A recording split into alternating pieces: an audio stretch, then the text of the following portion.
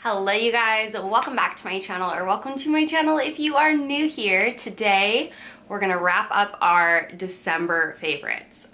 I don't know where this year went. I'm sure you can relate.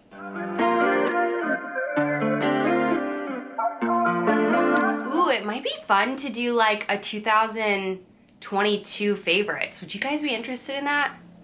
Let me know in the comments. I wouldn't film it until January, obviously. I'd have to go through and gather, and yeah, that could be fun. Let me know if you're interested in seeing that. But we've got some good stuff. I found some really good cozy, comfy things. If you have not checked out my winter like exclusive beauty favorites, check out that video. I'll leave it up in the cards as well as in the description box down below, where I kind of just go in depth of my winter favorites. As we're just entering into December, I started putting together or started using some of those winter favorites, but those are gonna be my tried and true to keep you hydrated, dry, or not dry, moisturized, all the things throughout the winter, so check out that video. But let's get started. I don't have a ton of makeup this month, but I do have two amazing ones. So the first one is a triangle powder puff. Yes, I got on the TikTok bandwagon of, what's her name? Alex Earl. She's amazing. I love her. She's just, yeah, she reminds me of what YouTube used to be way back in the day, and she's just doing it on TikTok.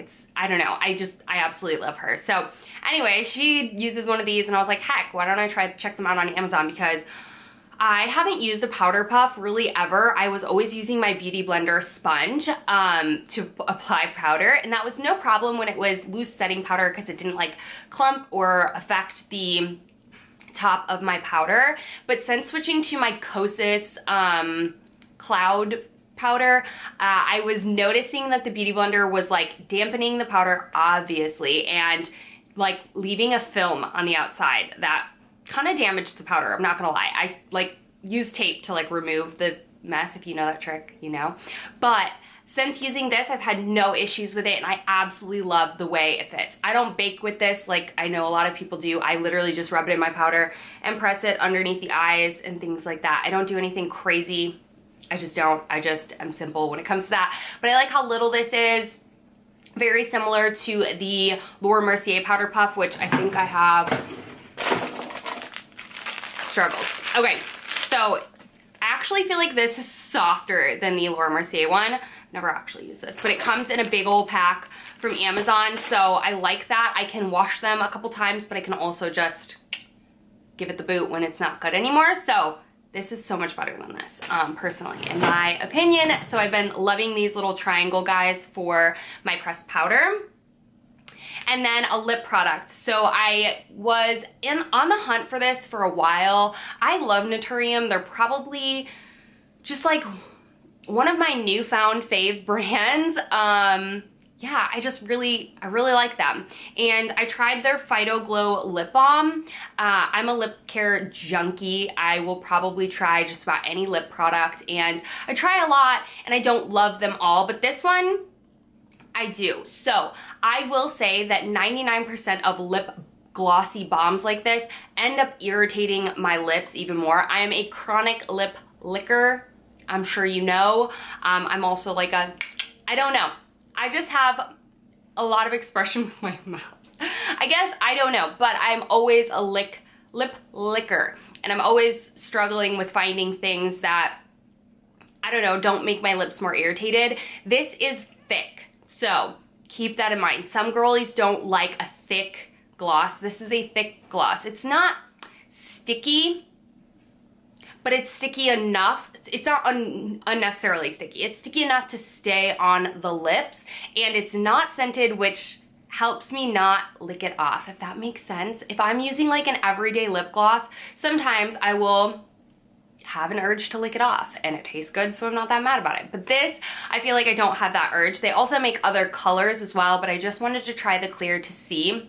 And so far, so good. I really am liking this. I feel like it gives a really, really high shine. It's the right amount of sticky, like I said, and it just helps me from, like, it's an occlusive sort of moisturizer that I feel like just helps me from licking my lips as much. So I love this stuff, and yeah, it does say you can use it as an overnight balm, but I have an overnight balm that I like better, but I do really like the tip, and the applicator is really nice. I hear it's pretty similar to the, what's it called? The Peptide or the Summer Friday lip balm, lip gloss stuff, but this is obviously cheaper and you can get your hands on it. So I'm happy with my pickup of this past month, and yeah, I'm gonna continue using it. So if you're looking for a good lip balm, check that guy out.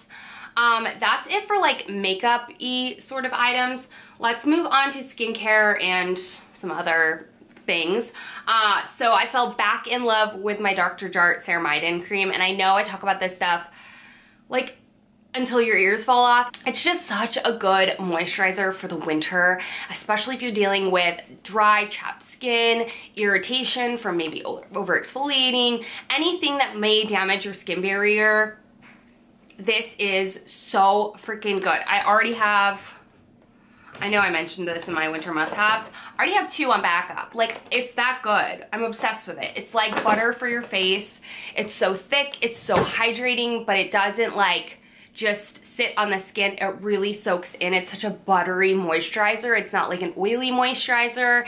It's not like too jelly. It's the perfect amount. And right now I'm currently only using it at night, but when I do get even a little bit more drier during the day, I will put this on certain areas if I'm like peeling a little bit from retinol or tretinoin or anything like that.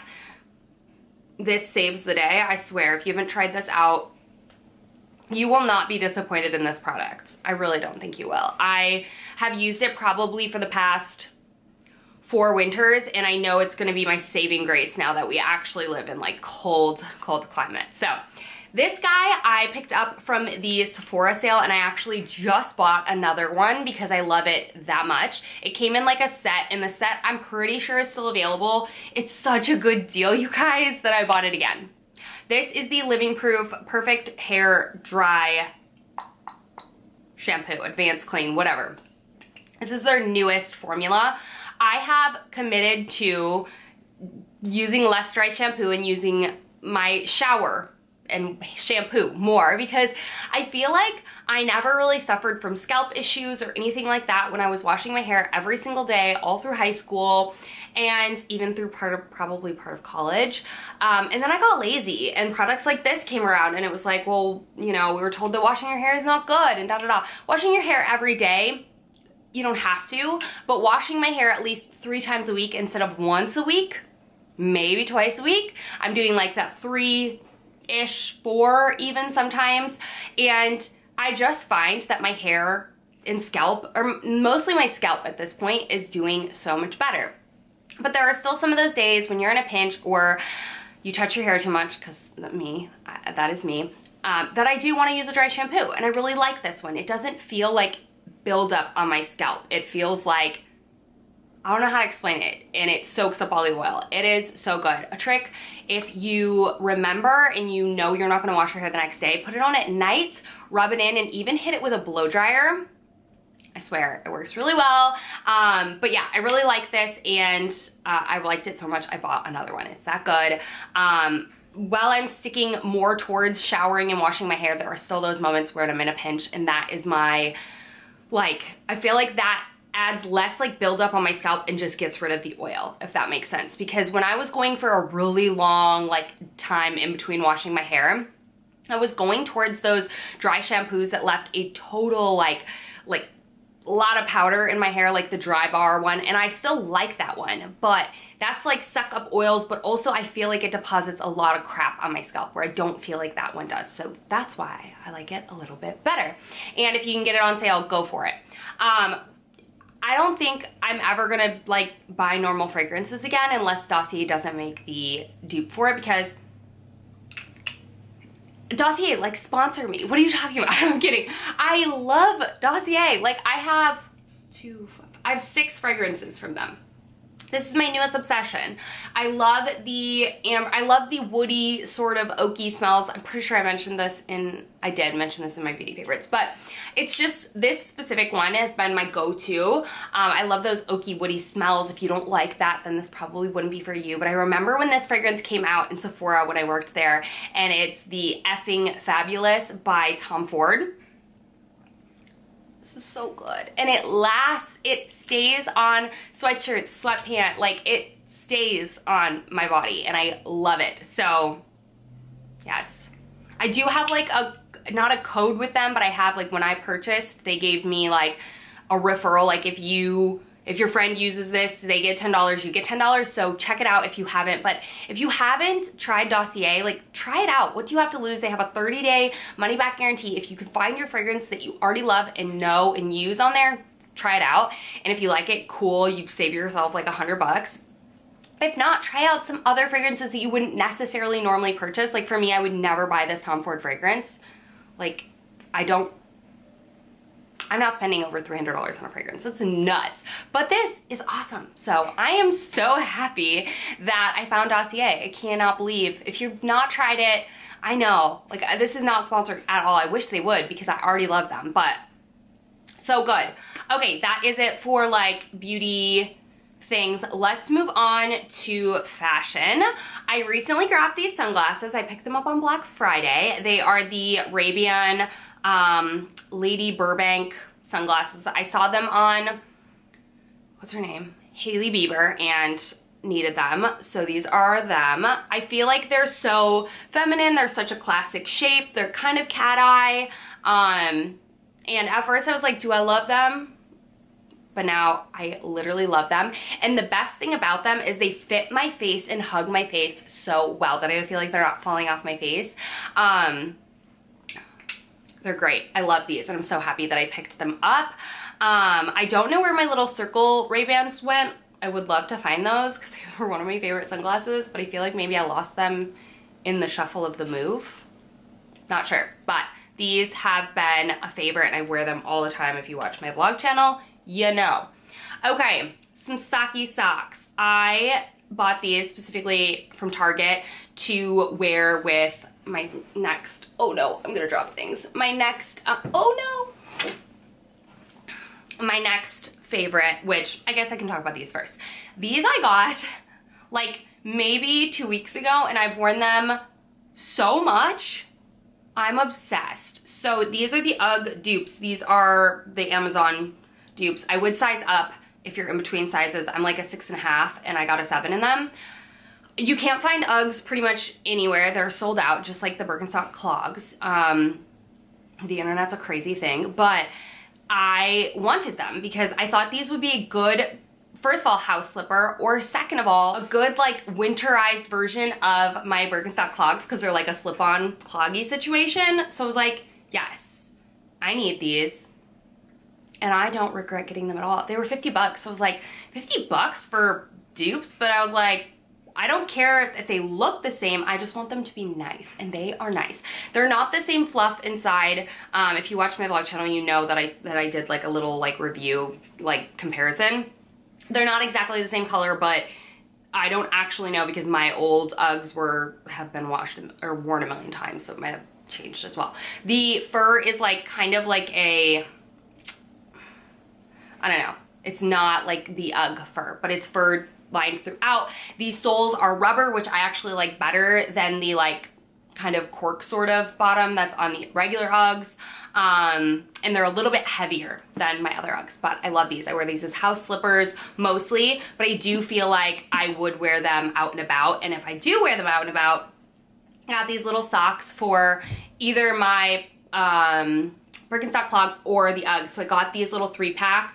I love these sort of like marbled socks from Target. I pretty much always have a pair. I have some really high ones that Scott's mom got me, but then I wanted these little like ankle ones that are just enough to wear with like joggers and things. I wear these with my Uggs around the house, and I just feel like they can also look really cute poking out the bottom of like cuffed jeans, joggers, anything like that. But this little set is really nice from Target, and I've been wearing it a ton. Obviously they all have matches, but you get the you get the drift. I bought another set of socks when I was there, but these are my favorite and these are the ones I prefer. I like the way they hit on my ankle and I like the color combo, but I think they have others if you don't. Speaking of Target though, I mean, if you watch my vlog channel at all, you know I've lived in this suit ever since I bought it. Okay, so long story short, I bought these sweatpants originally back when I was pregnant in a size medium because I was growing a baby inside of me, right? And I got paint on them, but they've still always been my most favorite sweatpants, even though they like fall off my booty. I have to tie them so tight. They're just really oversized. And I didn't even know they still made them, but I still wore them all the time. I got acrylic paint on them and it made me sad, but I still wear them, literally, to go to bed, to chill around the house all the time. They're my most favorite, softest, lived-in, thin sweatpants ever. And I didn't realize they made them until I was in Target the other day. They still have them. They're the A Stars Above brand, and I got it in a small, and then they made a matching sweatshirt that wasn't cropped. Hallelujah, I'm kind of over the full cropped thing. If I want to be in a sweatsuit, I don't necessarily want to be cropped in the winter. I want like full coverage, you know? So I got the sweatshirt though. I will say it runs like slightly small. If you don't want it tight, go up a size. I got it in medium. And the pants run slightly big. So I could have gone to an extra small in the pants for a more fitted but still loose fit because they kind of stretch and I don't wash them every single time. But my favorite. I am literally so happy about this sweatsuit. It's so good and I live in it, and I think I bought it when it was on like killer sale, but even full price I think it's like 40 bucks for the whole set, but I think I got it for like less than 30 because it was like on sale. So check it out. They're so good. They have other colors as well, like a cheetah, but I liked the gray. And then I've done a couple of hauls on my channel recently, and Walmart was a brand that I partnered with this month, and I absolutely fell in love with this coat. Like I can't even explain that it's like, doesn't feel like it's from Walmart. It literally feels like it's from Abercrombie. And I can say that because I have so many Abercrombie coats. But this is just the most perfect little tan sort of like dress coat sort of thing. It doesn't have to be dressy, but it can be. I love this. It's lined. I mean, it's not wool or anything like that. I want to say it's just like polyester, so it's not the warmest jacket in the world. But the fit on this thing is stunning for the freaking, like, no, it's just stunning in general. I would pay more money than this. You will not believe that it's this cheap. I swear it should be a $200 jacket, but it's not. Everything about it is phenomenal. I will say that it wrinkles kind of easily, so make sure you keep it hung up. The minute I like fold it, it wrinkles a little, but you can steam it out. It's no big deal. But this, yes, I needed it. I have only like a really large trench coat sort of one, so I wanted sort of like a one that you could still wear around the house, and it's not the house, but indoors, as like it is the outfit sort of jacket. You know what I mean. And then the last fashion piece is this little vest that I got from Revolve. This is by Superdown, which is their like in-home brand that's like super affordable, and I love it. But I got this little puffer vest. I had a vest like this from Patagonia, but I never really wear it with like nicer clothes because it's like an outdoory brand, but not even that. It bungees around the arms, so like large sweatpants and sweatshirts, like it like bunches up, if you know what I mean. I liked this one because it has like kind of like shoulder-ish looking pads. It's not shoulder pads, but they kind of like point out and give an illusion of just like, I don't know, a little bit of extra things. It's like quilted, and I really like this vest a lot, and I was really impressed with the quality, and also just like in general how affordable Superdown is on Revolve. I'm a big fan. So that is my last fashion favorite. I love wearing that over the top of really casual outfits to just kind of just like make it a little bit warmer, or also just add a different, you know, look to the outfit. Okay, let's move into my randomy, homey sort of things. The first one is going to be my humidifier that I purchased on Black Friday. I don't know how I lived without it. I honestly need to buy one for Arlo's room, but I love that it has 3 settings on it, and the tank is big enough to fit 2 days full of water in it, and I've been running it consistently. By the way, I do also let it go all the way out, like I let it drain all the way, but no like moldy, musty buildup or anything like that yet, and I'm very happy about that.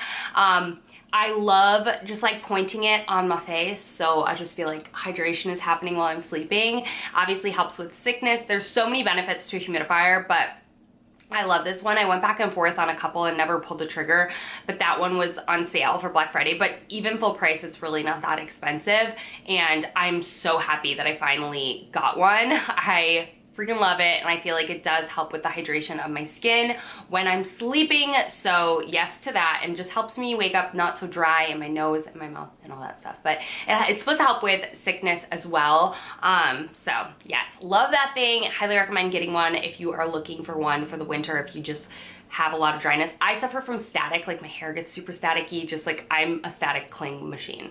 All right, moving into like food, mostly beverages. I have a lot of beverages. Okay. Dunkin' Donuts. I have been sleeping on Dunkin' Donuts. I think I've had Dunkin' Donuts like once a week. Maybe more than once a week. I think I've had it like 5 times during this Vlogmas, and we're not even done with it. So I am doing Vlogmas on my vlog channel if you don't know. But yeah, I've been in love with the cookie butter cold brew. I get it half sweet, and the peanut butter swirl, no sugar, add cream.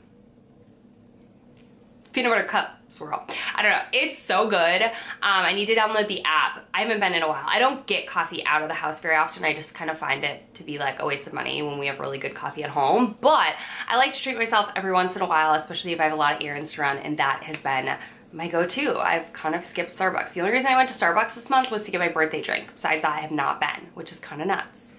I'm preferring Dunkin' right now, and it's hecka close to my house, so.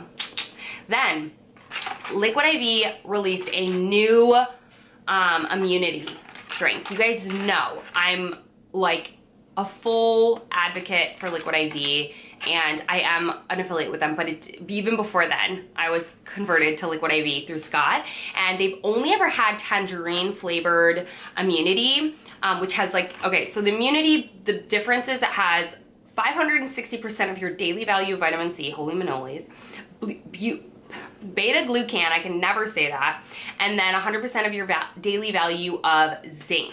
So it helps with just kind of building your immunity through these horrible times, especially if you have a toddler who is basically a walking petri dish. Yes, I love him, but he still carries a lot of sickness.